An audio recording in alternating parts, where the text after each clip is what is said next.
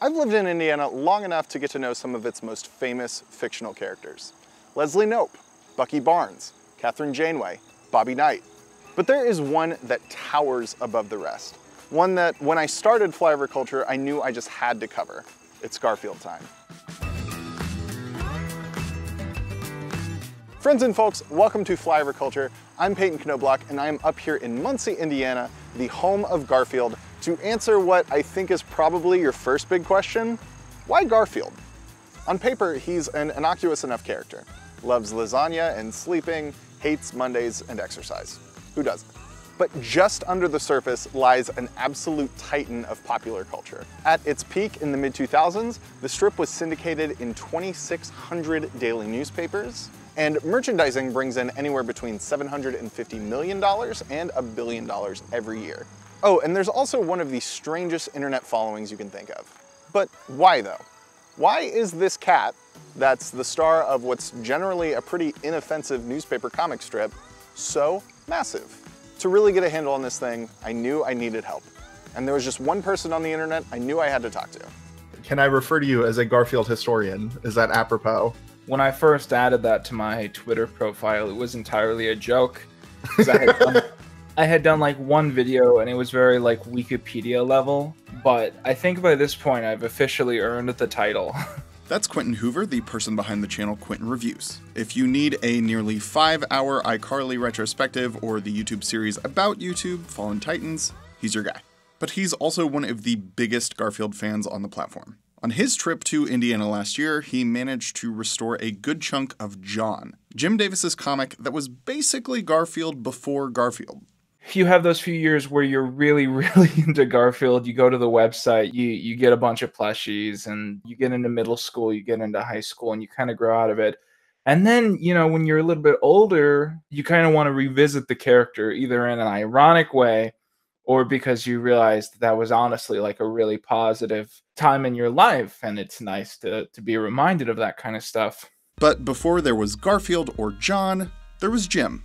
Jim Davis was born in Marion, Indiana in 1945 and grew up in Fairmount on a cow farm. Davis got his first bit of comics work when he was just in high school. The first newspaper comic he ever published was for his senior newspaper, his school newspaper. But we don't have any of those because no one saved the school newspaper from 1963 at Fairmount High School, a building which has since collapsed. But we do have his senior yearbook where he also did a bunch of doodles of the same characters. He drew in one of the doodles a cat sitting on a fence, which in my eyes is a very iconic Garfield thing. Oh, even back when he was, 18, 1963, he was still drawing cats sitting on fences. Davis attended Ball State in Muncie, and he got work assisting on Tom K. Ryan's strip Tumbleweeds in 1969. That was his springboard for creating his own series, Gnat, which ran in the Pendleton-Times in Pendleton, Indiana from 1973 to 1975. Gnat followed a cast of bugs and was a typical gag-a-day strip, but it didn't quite connect with people. So just a few weeks after Gnat ended, Davis launched a new strip called John in early 1976, also in the Pendleton-Times. For as much as John was the proto-Garfield, the strip wasn't archived well and was thought to be lost to time. Until Quinton did some archival work in 2019 and recovered high-quality scans of the comic. You got to give a lot of credit to our public library system, and specifically the librarian at the Pendleton Public Library, who really hooked me up with some of that info. I did drive down and archive all of that work myself, but up to that point, anything I had because she printed it out, scanned it in, and then emailed it to me. Gnat and John share a lot of DNA with later Garfield strips. And not just because of some character names. When you go through Gnat and John, though, there's so many recycled jokes. I think he was trying to perfect the craft of that first year of comics. And perhaps that's why he hasn't republished all that material, because I feel like he really does believe that, 1978 Garfield is the way to get into the comic, and that these prototype, like sketchy archetypal versions are perhaps not the best introduction. John ran for over a year and was later retitled Garfield, and the strip was finally picked up for syndication in 1978. And on June 19th, 1978, John Arbuckle and his cat Garfield were reintroduced to the world. It's one thing to read online, Garfield was a big hit, now it makes millions every year. But I wanted to learn what people thought of it at the time. So I talked to Brian Walker. Brian wears a lot of hats: historian, museum curator, Eisner-nominated author, and cartoonist. He's also the son of Mort Walker, creator of Beetle Bailey and High and Lois. Jim Davis was a big fan of my dad's work. I'm thinking it must have been around 77, maybe. Jim Davis came to New York to sort of finalize the contract for Garfield. And so he came out to Connecticut to visit, and he just eagerly showed my father these drawings of his new strip, which was Garfield. And I was kind of looking over my father's shoulder, looking at him, and then Jim left. And so I said, "So what did you think of that?" My father said, "I don't know. The cat is kind of ugly, isn't it?" He kind of got a little rounder and cuter as time went on. But if you go back and look at those early strips, it's like, what is that thing? The strip really connected with people. I think the simplicity of it, not only, that sort of very bold way that the drawing stands out on the newspaper page. He said right from the beginning, you're going to stick with basically themes like eating and sleeping, and that's about it. It's pretty accessible. It's pretty universal, I think. It's easy for people who visit comics once a year, once every 5 years, to feel like that there's no change or there's no adjustment of the status quo. But I feel like if you really stay tuned in, there's definitely an evolution to the story that goes on in the comics. Because, like I said earlier, the basic story at the start of the comic was that John was this extremely lonely cartoonist bachelor. Perhaps, John was like a mean-spirited caricature of that aspect of himself. And the strip still continues to connect with people 43 years on. Granted, with a much, much larger staff of artists and assistants. That's thanks to Paws Inc., the company Davis launched in 1981 to handle licensing on the character. And there is a lot for them to handle. It's easy to look around the Garfscape now and think the character has much more presence as a brand and as merchandise than as a comics character. I don't think anyone would blame you. There's the toys, the clothing, the plushies, that weird pizza chain. Licensed Garfield stuff is inescapable now. But it wasn't always that way. As the famous quote goes, Garfield merchandising is like falling asleep. Slowly, and then all at once. He started with the books. And that book format, with the Garfield book format, was a new innovation at the time. Horizontal rather than vertical. And those books, of course, became bestsellers. And then he moved in from one category to the next, maybe greeting cards or something. And it wasn't until quite a few years in that he really got into adapting it to animation and apparel and all these other categories. So he took it one step at a time to make sure that it was sort of a logical progression from one thing to the next. And I think I know that he studied what Schultz did with Snoopy.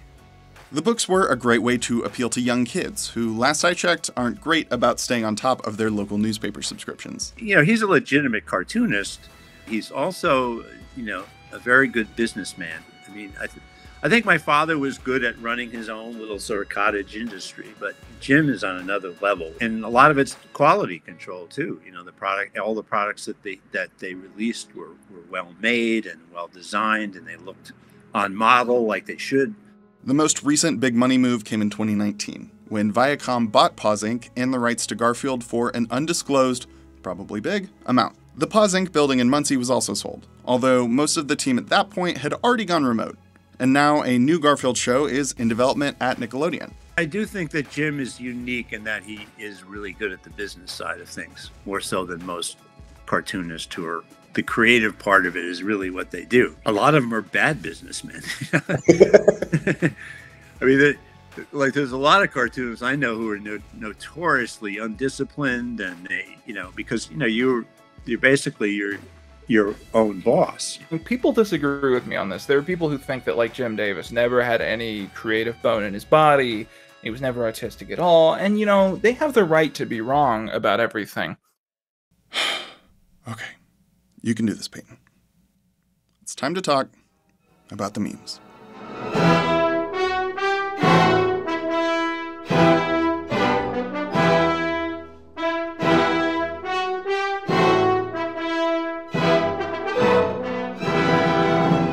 Spend enough time in any corner of the internet and you will see some content. For Garfield, that ranges from innocuous nonsense to eldritch horror to stuff that would get me fired if I put it in a video. On one end, you've got clever fan creations like Garfield minus Garfield, or Gail Galligan's John, or artist Ollie Moss's whole Twittered thing. On the other is fan art and videos full of sex and violence and anything else meant to shock and disturb. And then, on a completely other end, Garfield has been adopted as a symbol of the far left. You get yours, Garfield. I asked Dr. Paul Kohl at Loras College why he thinks that is. If you haven't had the chance to force a college professor to look at Garfield memes, I highly recommend it.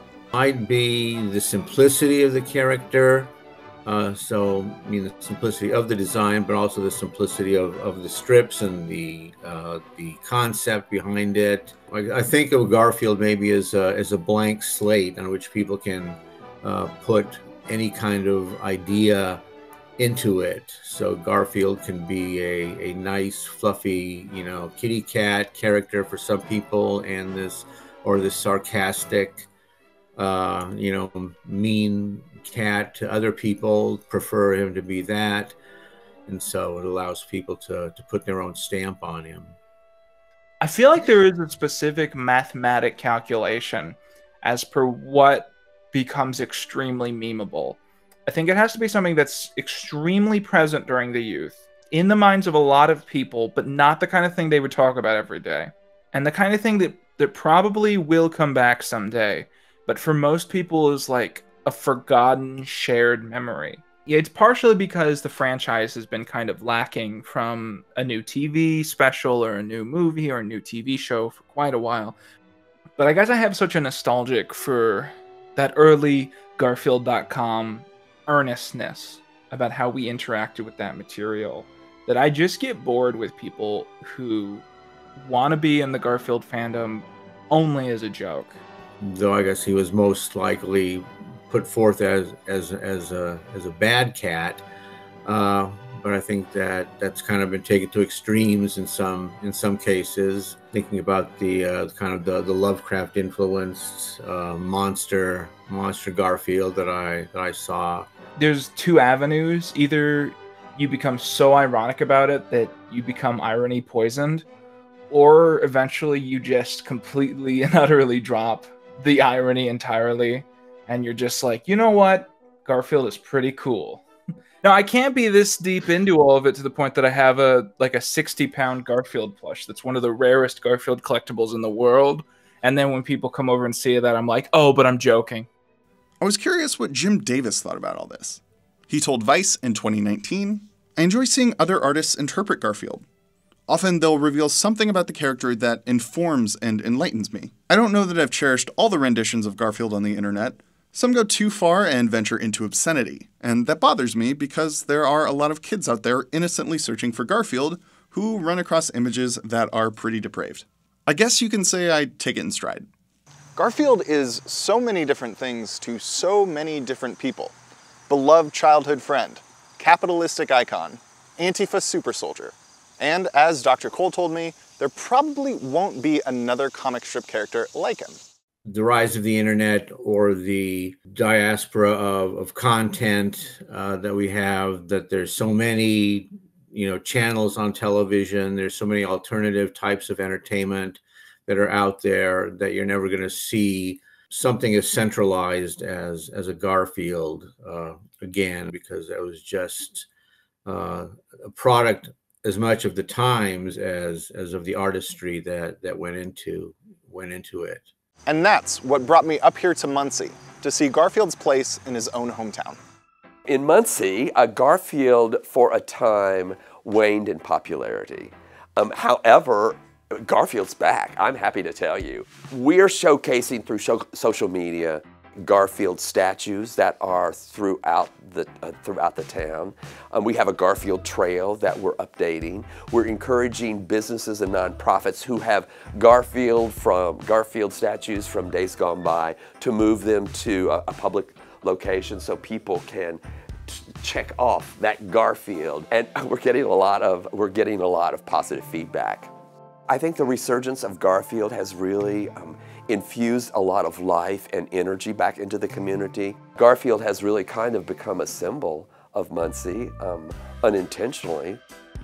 At the risk of sounding like a doofus, we both know I am, I started this project hoping to answer the question, what do we do with all of this? How do we think about a character that's so big and sprawling and so far removed from its origins? Well, I think you think about Garfield however you want. Whatever Garfield means to you is what Garfield means to you. Now, if you don't mind, I'm gonna follow his example and go take a nap. Who's got my Pookie? Hey, thanks so much for watching. I know this was a weird one, but I hope you got something out of it. I'm curious what the character means to you. Was he something you grew up with, something you never really got into, or are you just praying you never have to visit the Garfield subreddit? Let me know in the comments. And a huge thank you to Brian Walker, Quinton Hoover, Dr. Paul Kohl, and Dale Basham at the Muncie Visitors Bureau for all their time and effort. Thanks, and I'll see you for the next one.